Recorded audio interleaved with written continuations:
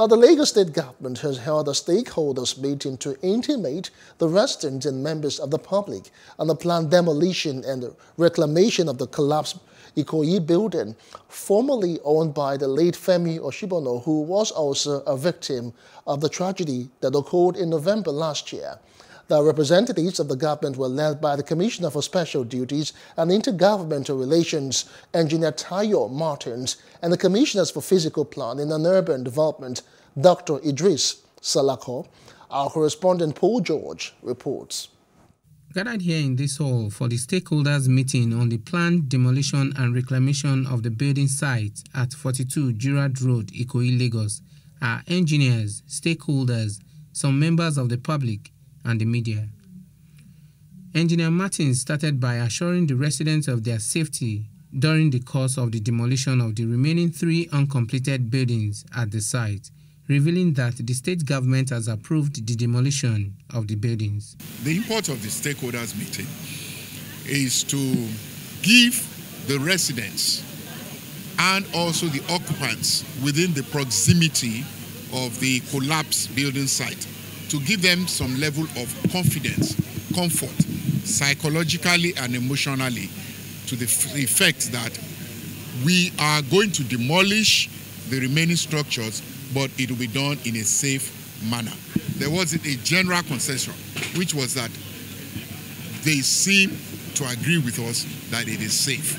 And we can't do anything else without engaging them first.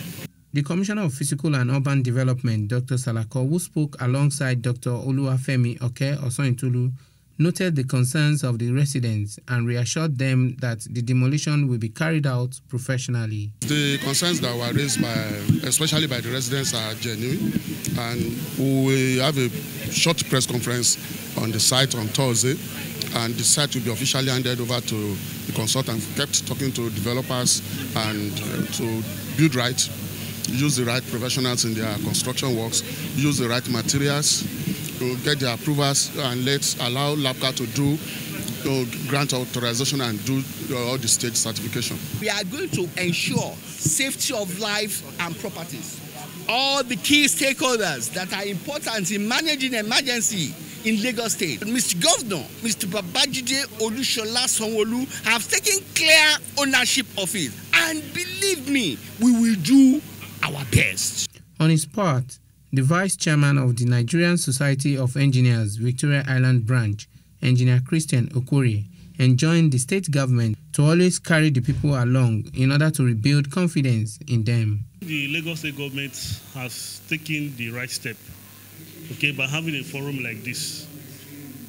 And most importantly, the fact that this kind of incidences have been endemic in Lagos State, particularly the island of Lagos, and probably this is not going to be the last, very likely. Carry people along so that people will know long into your program, into your activity, what exactly is happening. They can be carried along to the level of their expertise, to the level of your knowledge. We are not saying come and bring in-depth technical structural engineering jargon to the general public. No. The residents who are already apprehensive are earnestly waiting to see whether or not the state government would keep to its words. Paul George, Plus TV News. Please do subscribe to our YouTube channel and don't forget to hit the notification button so you get notified about fresh news updates.